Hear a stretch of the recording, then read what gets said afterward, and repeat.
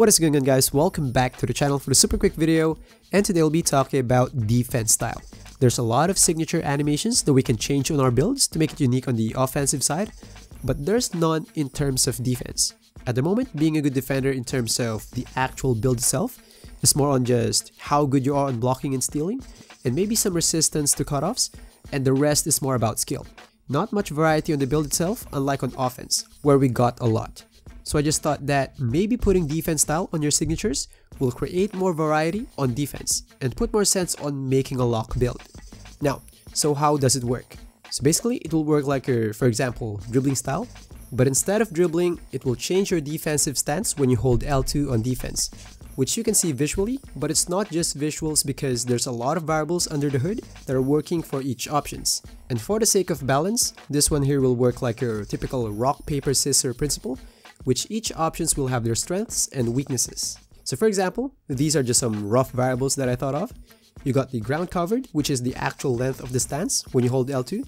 You got stuff like resistance to cutoff, stamina burn, responsiveness on changing directions, response time on steals and challenges, the frequency on getting double team animations, and some other stuff.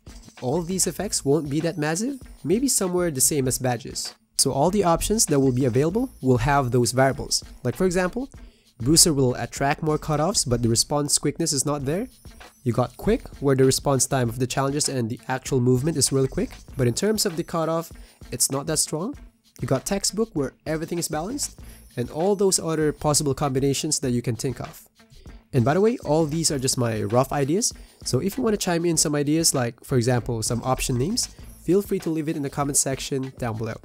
Now you might say, oh shoots, this one won't work because we would find the best ones and just abuse it. Well, that could be true, especially now in the information age that no matter what you do, even YouTubers stop making videos about something, information about what's the best option will still be available somewhere else.